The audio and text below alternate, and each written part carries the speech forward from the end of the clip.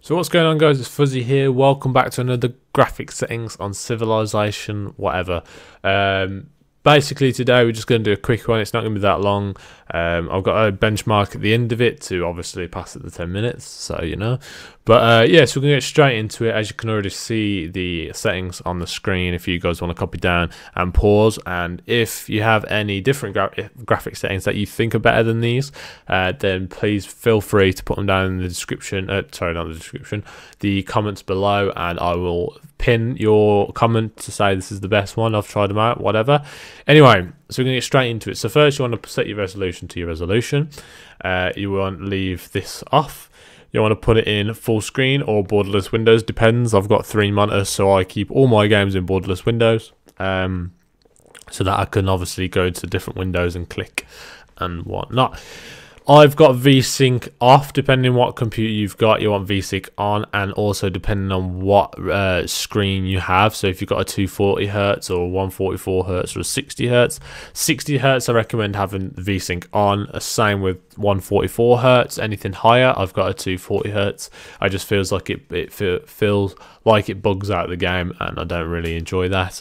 Frame limiter, I have mine disabled so we can get all the frames that we can out of the game. Anti-Aliasing, we have that also disabled, and high resolution asset textures, we don't have that ticked.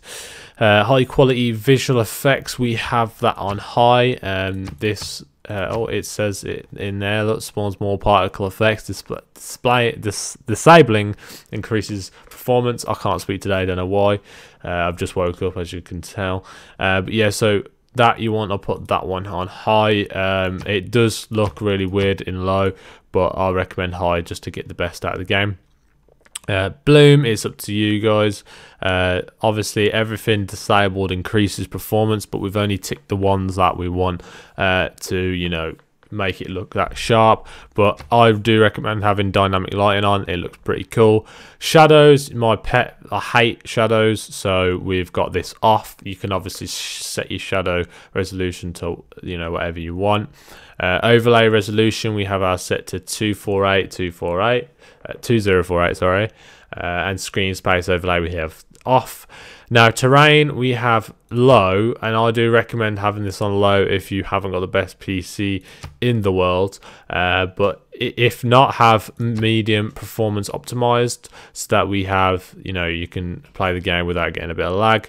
High resolution geometry, I have that off, but I have high resolution textures ticked on. High quality shader we have off. Ambient occlusion, you only can get that when you have high quality shaders, so that's obviously off. And high detail clutter, we want that one off as well. Going down to water, now water is quite a big part of this game. Depends where you're on the map, or depends where you've you know, got your city and whatnot.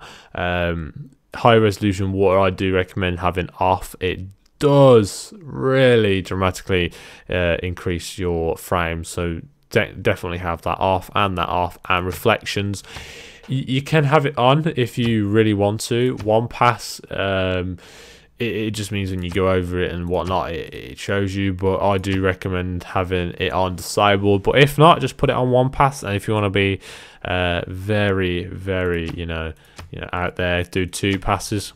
And then animated leaders, you know what, why is that even off? Like, come on, you want this on high, you know, you want to see them leaders, you know what I'm saying? Let's confirm that. But yeah, you get the gist. These are the settings. So if you want to pause the screen, how far can we go up? So these are the screens. If you guys want to pause the video, copy them down, test them out, feel free to do so. At the end of this video, I'm going to leave a little benchmark, so be sure to check that out to see how many frames I'm getting. And if that is all, thank you all for watching. Hope you've enjoyed. Please leave a like and a comment on the video, and I'll see you in the next settings videos. And thank you for 2,777 subs. Cheers.